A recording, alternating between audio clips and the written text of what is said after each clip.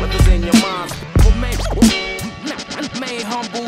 Punks don't get turns, they get done. BoombapArt. Yo, today we're taking a look at sampling different sources into the Verselab MV-1. I will show you how to sample from your phone, your Mac, or the turntable, what cables I use, and my workflow, how I chop, and my settings. And with no further ado, let's dive into it. Step 1, make sure your Verselab have the latest firmware and your computer the latest drivers.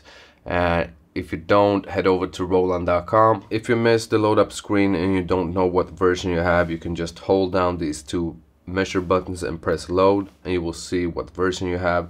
And if you don't have the version up to date, go to Roland's website and download it. And also, when you're sampling from your iPhone, iPad, or Mac, you will be using the PC input source. Head over to the system by pressing the system button and scroll all the way to the right where it says USB driver, and it should say generic. And if it says vendor, just turn this Control 3 knob and you need to power off and on your device once again. So if you're sampling iPhone, iPad, or Mac, make sure it says generic and you're good to go. And now let's take a look at some sampling sources and some cables. I got the Numark PT-01 Scratch, I got my iPhone 8 Plus, my MacBook Pro, and the cables, just the standard RCA with TS adapters. And we also have for this tutorial just a regular breakout cable, TS left to right into 3.5mm TRS, and standard USB cable, and also this lightning cable. We'll talk later about this one, but yeah, this is pretty much all you need to get sampling from whatever source you want. So let's start with the turntable.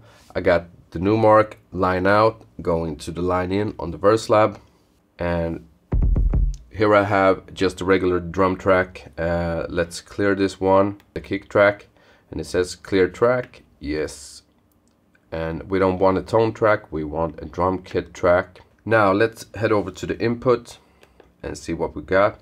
It says mic in off, and that means it uses the line input, and that's what we want right now for sampling the turntable. And we have some other options like phantom power. I don't have a microphone connected right now, so, and external level, and you can also record internal sources inside the MV-1, but I'm not gonna do that right now. And after that you can go and check some other settings like this one right here, record trigger. It says enter, and you can choose between clock and also threshold. I'm not gonna mess with any of these, but I prefer to have it on enter due to the sampling technique I'm using.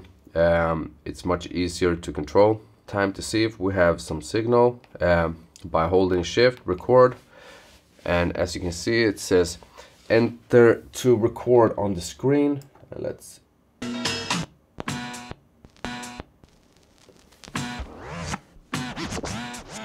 I have some movement on the meters right here, and I'm pretty happy. I can always normalize afterwards, I will show you.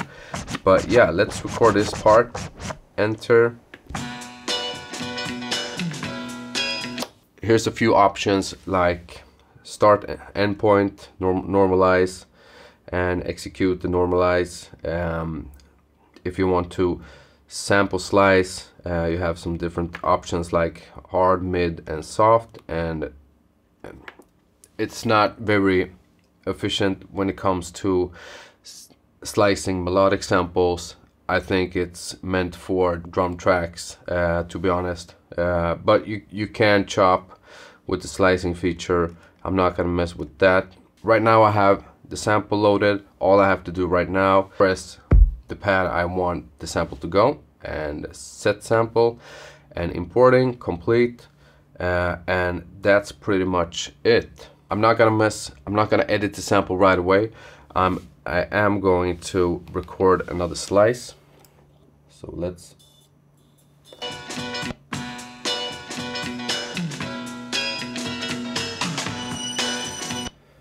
like so, and I'm not gonna mess with the settings. I'm just gonna press and import the sample. Now that's done, let's take another one.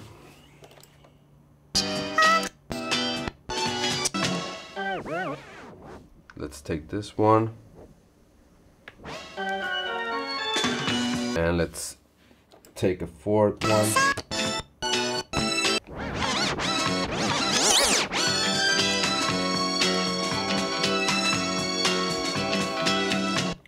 Four sample chops ready to go. I'm actually gonna show you one thing. Let's just flip this record right here and let's record a longer sample.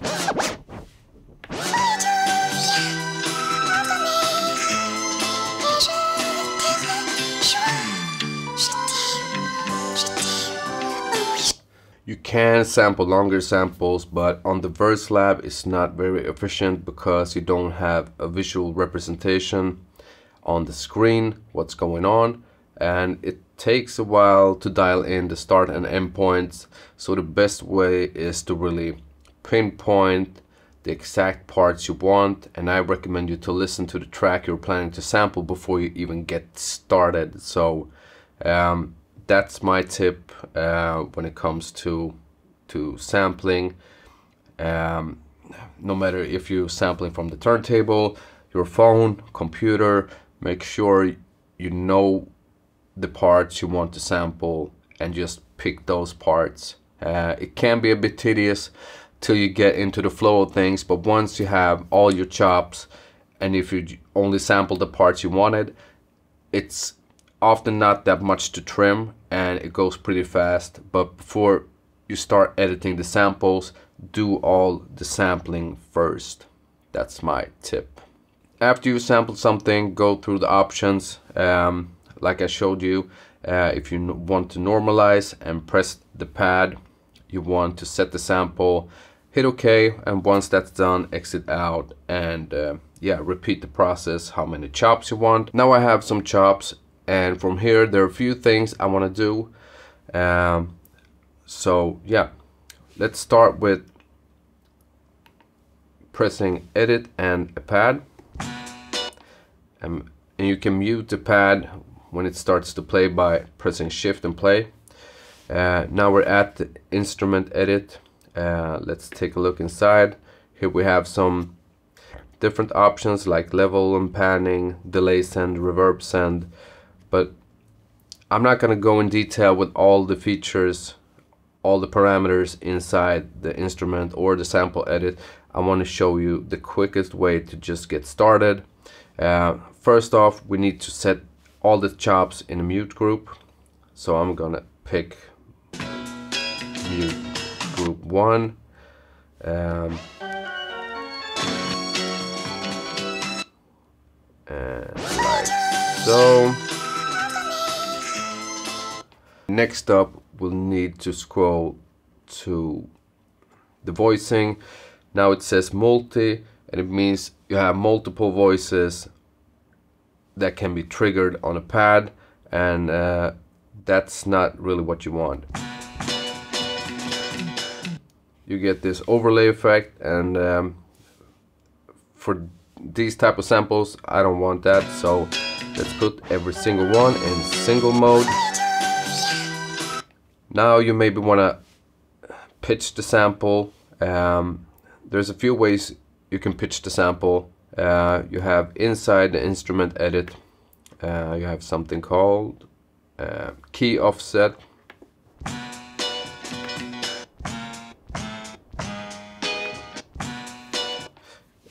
And you can also fine tune. So key offset inside the instrument edit, and you can also go into the sample edit, and here you have the fine tuning as well, but here you can change the key.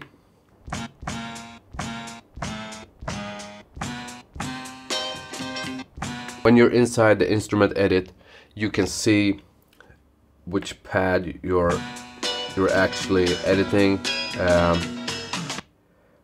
But if you go inside, let's see, the sample edit, and I want to pitch this one, and let's say I want to pitch this one as well, and start messing with it,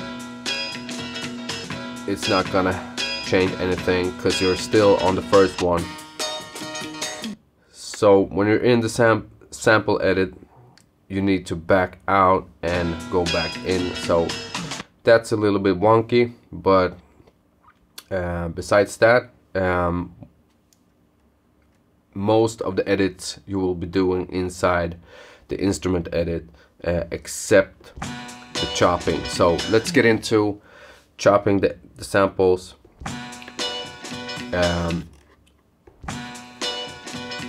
Start point, and as I'm moving the value knob, it moves kind of slow increments. But if I hold down shift, it moves a lot faster.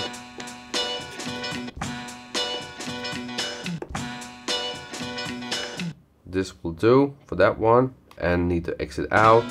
The next one, pretty good actually.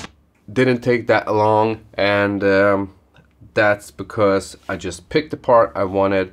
Nothing more, nothing less. When it comes to sampling, choose the parts you want.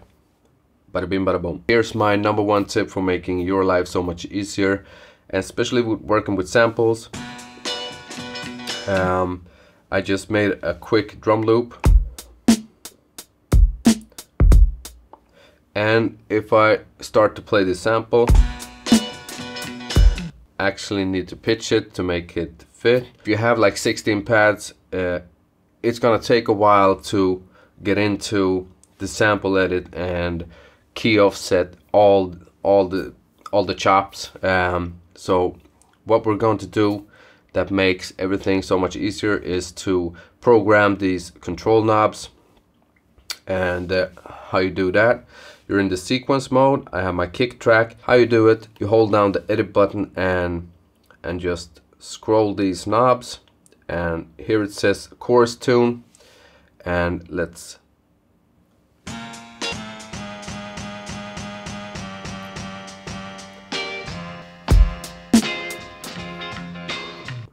nope, maybe it was 6. And 6 feels kind of good, but we have the fine tuning as well. Let's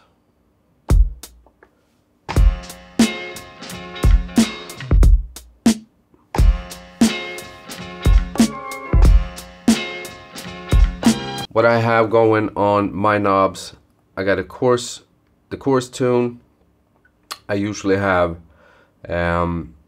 reverb send on the second one, and the third one, and this is something I don't get. I haven't figured it out yet, but as I showed when I sample, I just picked a random one, a longer sample, just so I can show you. This is something weird. I don't know why it's happening. I have my pads set on full velocity, 127, and this is what happened.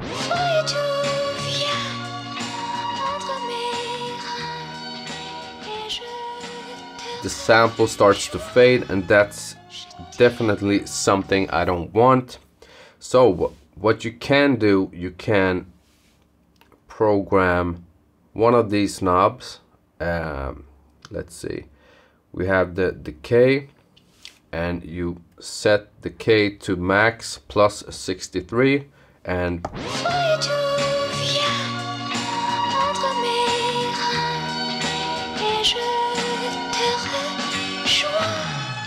once you've set it to 63, you don't need to actually, that's another thing, if you change one of these parameters and want to switch it out to something else, that setting you had before, it will stay. So let's say I choose the cutoff and do like this, and I change it to something else. Let's say I want, I don't know, I want reverb send on that one. It will still be using that cutoff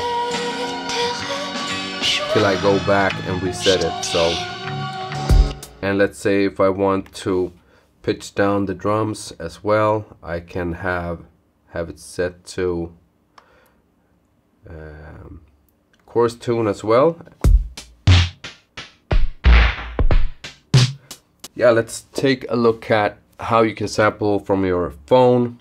Let's start with the breakout cable. It's very cheap. Also gonna use this headphone iPhone adapter. Pretty straightforward. Let's remove these and let's hook up left to the right. Breakout cable, left, right into this headphone, and let's head over to Spotify. You don't have to change anything. Just go inside recording because we have it set like we want it. And yeah, I'm just gonna play you a beat I made for this project called Sample Clash Volume 1, and let's sample myself.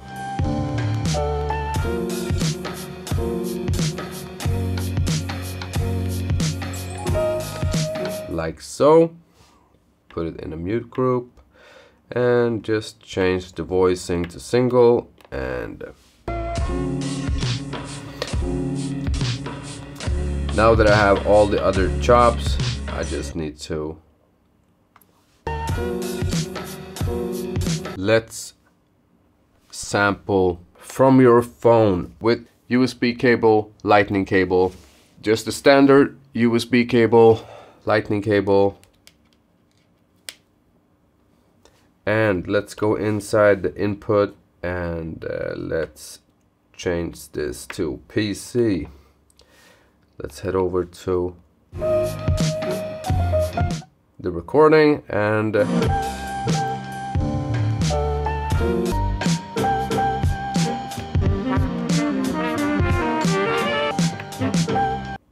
one. Yeah, let's just do the computer. We're still on PC, and let's see, I have a thing loaded up on my Mac, so let's record that.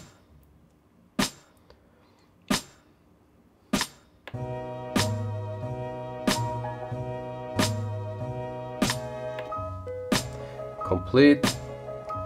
I'm actually gonna normalize this one, place it right there.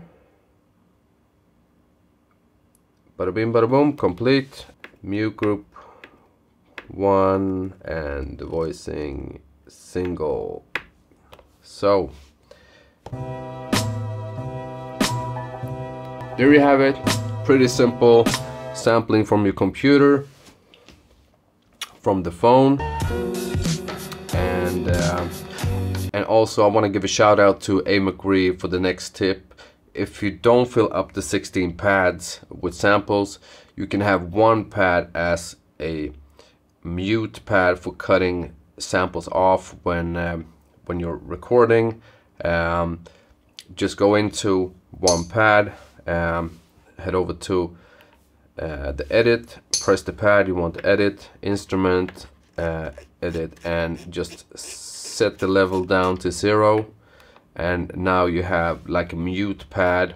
If you play something and you want that sample to cut off mid or something.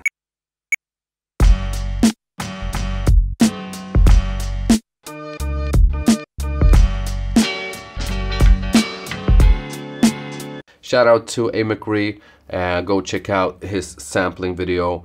I'll leave a link in the description. Oh, and another thing, quick about this lightning cable. You can use Roland Zenbeats to control a lot of parameters on the MV, arranging. You can use your phone, tablet, computer, but obviously you don't need a lightning cable if you're using the computer. And by the way, Zenbeats is free. All you have to do is create a Roland Cloud account and download it for free, and bada bing bada boom. So yeah, I'm gonna show you.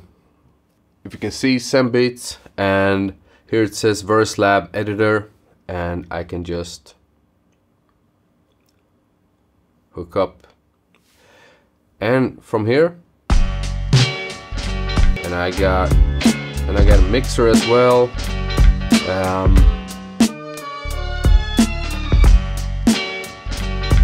And there's a lot of things you can set. Bit crusher. Yeah, you got a lot of effects that you can control on your phone or tablet. You can also control them with these knobs, like this. Let's take the classic DJ FX looper. I hope you found this video helpful, and let me know if there's something else you want me to make a video about. And yeah, don't forget to leave a like if you did like it. And yeah, bada bing bada boom, I'm out. Put your all in it, whatever's in your mind. Remain humble. Punks don't get turns, they get done. BoombapArt. Don't forget to, I don't know, don't forget to leave a like.